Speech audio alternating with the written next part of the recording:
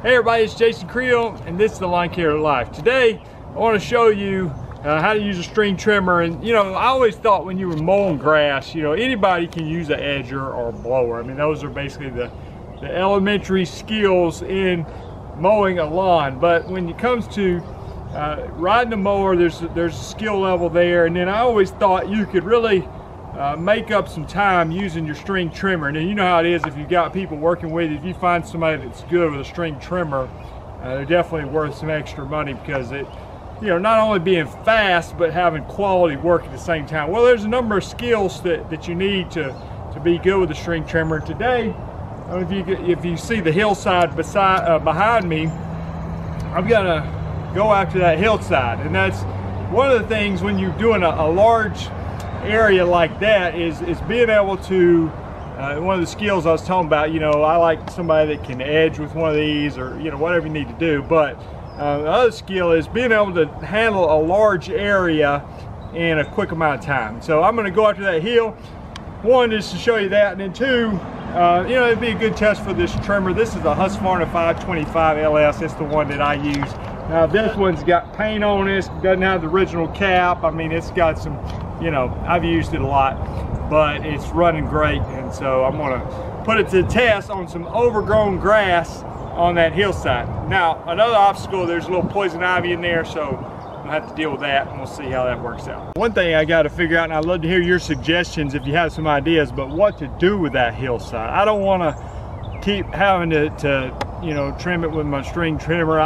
But I don't want to plant juniper or something like that on there. I don't know. I've got one idea on how to keep it controlled. I don't want to just spray the whole thing and kill it. I want to maybe get some grass to grow in there, and then I could maybe use some growth regulator or something to keep it from growing as fast. But if you got some other ideas on what I could do with that hillside, I'd love to hear from you. Let's get started. I use the speed feed heads. I'll put a link to that in the description if you want to check those out. I use the smaller ones, these bigger ones, smaller one. Smaller one just spins faster. I like that. I feel like it gives you more power, even though it doesn't hold as much line.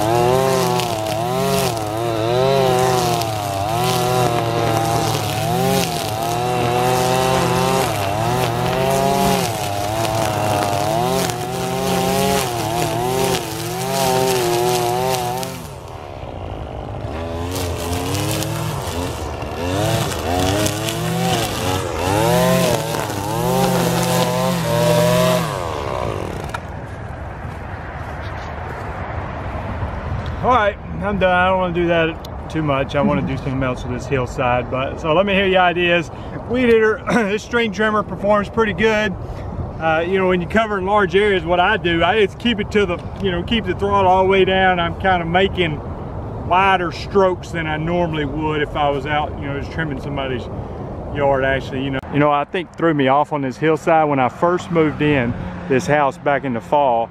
The city had like a tractor come through here with a bush hog that had an angled bush hog on it, and it came through here and cut this hillside and the top and everything. Well, I ain't seen them in 6 months, so, or about 6 months. So, you know, I guess that's just a once in a blue moon kind of thing.